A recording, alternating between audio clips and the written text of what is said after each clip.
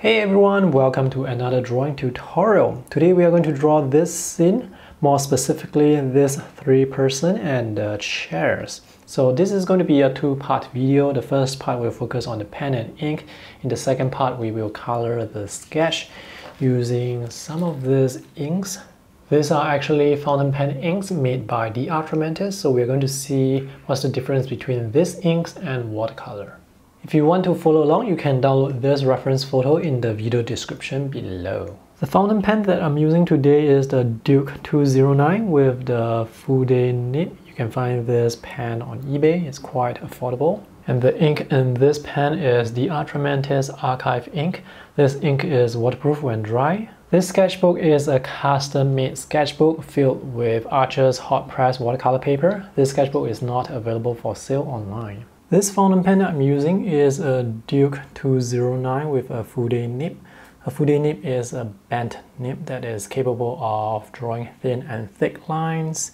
And this sketchbook is a customized sketchbook that is made with 100% cotton Archer's watercolor paper. This is hot press paper, so the surface is very smooth. For this sketch, I'll just be drawing this person here. So I'm going to teach you some basic techniques for drawing. The first thing to note is to take the proportion. So this is the height of the person and to the bottom of the chair. The midway point is somewhere around here. We need to take note of the midway point.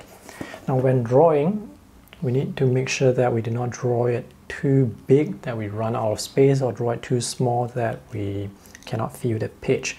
So the person, I'm going to place the person on the right side. The stack of chair will be here, here, and here. So this is the midway point, which sort of coincides with the thigh, the leg of the person. So if we take a look at this midway to the top, the proportion of the head, it's about maybe a quarter. So when drawing, make sure don't draw the head too big. If not, everything else is going to be too big. So there's this collar that goes down here to the chin of the person and then turns here and then comes down like this. And we can draw the person's head like this. We have another collar here. The sharp point ends here, aligns with this part here, and then comes down here like this. And we can see some white here. I will draw the big shapes first and fill in the features later. So as much as possible, I'm not going to lift my pen. You can see me moving my pen back again to restate the line. So this elbow will come down here, and this part will come here. The collar ends here, right below the edge of this face here. And when drawing, especially when drawing clothes, the lines are not straight like this. So this is a bit off. Try and follow exactly what you see. Spend more time observing your subject than what you have on your paper. The more time you spend observing your subject, the more accurate your sketch is going to be.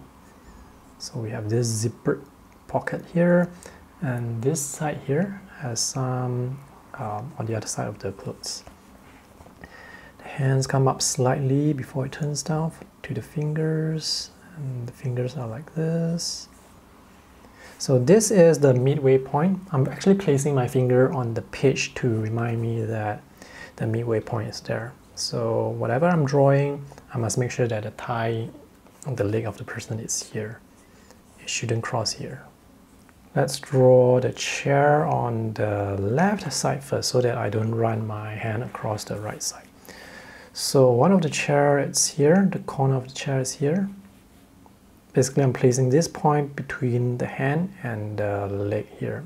The thigh stops here right below the finger and then turns down at an angle like this, not straight down like this.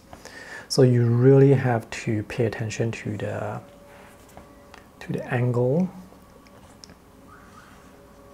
This is the chair. There are some things on the chair. So as much as possible, try, when you're positioning things on your page, try not to have important elements in the page gutter. So here, I think it's still alright. So just draw down all the way, the chair down all the way.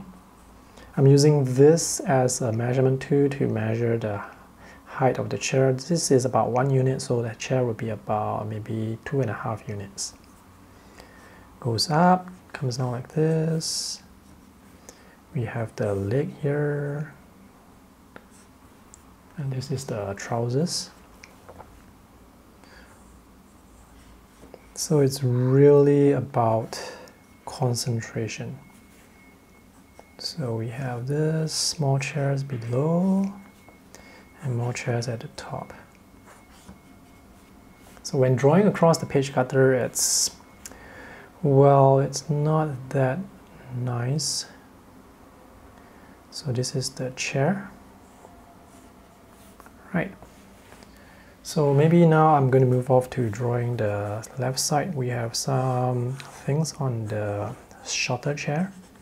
So here I'm drawing a bit looser. I want to draw a bit fast. Sometimes when you draw a bit too slow, your lines, they look very hesitant and they don't look as nice. So here I want to draw a bit faster.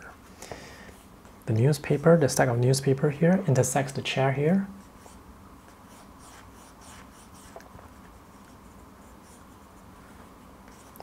And we have the chair here, the leg of the chair here stops here, the other leg stops here, so we can sort of join them together like that.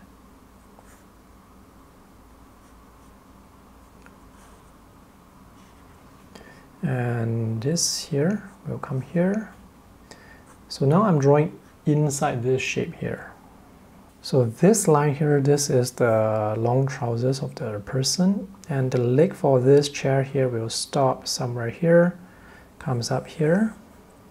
This is the top of the chair, turns here to the bottom of this sleeve here, and then make a right turn to the bottom of the elbow. And this leg here will come down all the way here, align with this part here. And then turns this angle slightly, goes up, comes down again.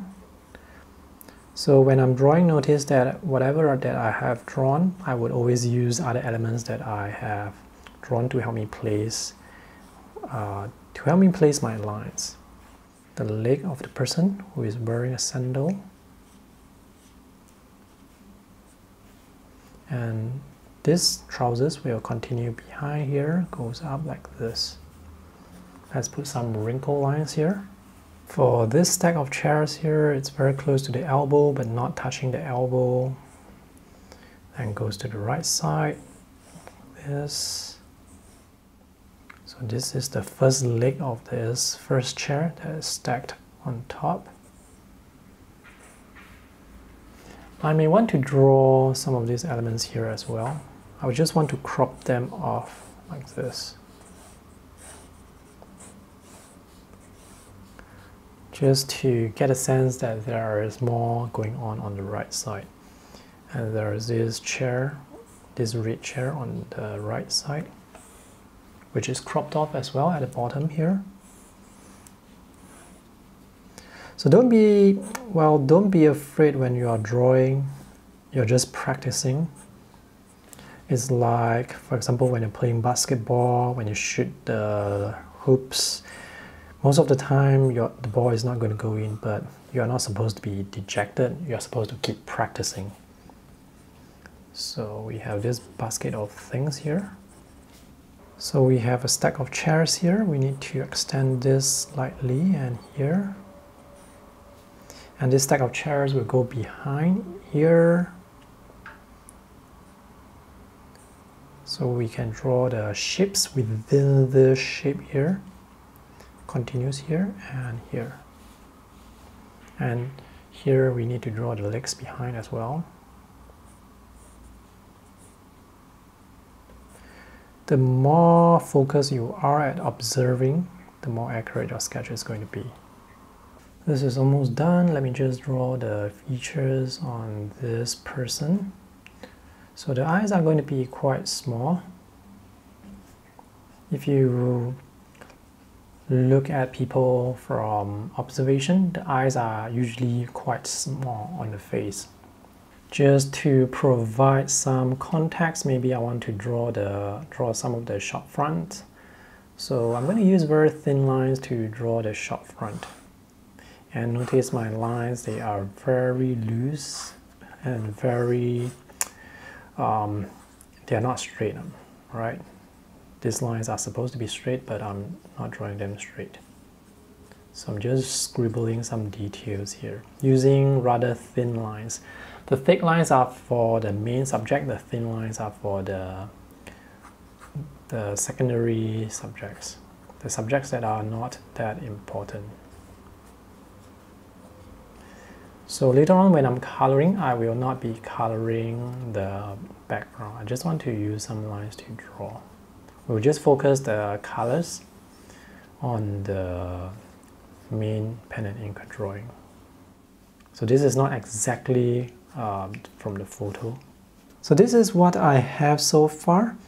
Some of the proportion, it's a bit off, and also the lines, they are a bit more wobbly than usual. I usually draw a bit slower when I'm recording, so some of the lines, they seem to be a bit more hesitant. Now let me show you some of the other sketches of the same scene that I've drawn. So this is rough watercolor paper. I actually used a Fude nib pen on this rough watercolor paper, and the lines did not turn out quite well, which was why I switched to this smoother paper. And if you feel like your drawing it's not nice, you can just keep on practicing. So here I've practiced some more, and here the lines, you can see they are much more confident. There's less of the wobbly line. And if you're not good at drawing chairs, then just practice drawing chairs. So it's all about practice. The more you draw, the more confident you will get, and also the better and more confident your drawing will look.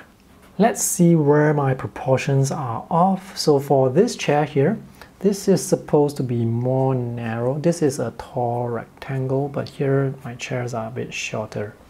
And the top of this chair here, it's supposed to be more compressed because of perspective. Here I've drawn it a bit too like it's from the top view, so it's not that accurate. So why this happens is I'm drawing the chairs from what I think a chair would look like rather than from what the reference photo is showing me. So if you want accuracy, do spend more time observing when you're drawing. Before you draw the line, always ask yourself, tell yourself, where is this line in relation to other elements that I've drawn? Where's this point in relation to other elements that I have drawn? And that would give you a that will make the sketch more accurate for you. So this is part 1 of the tutorial. If you have any questions, let me know in the comment section below. In part 2, we'll color this sketch.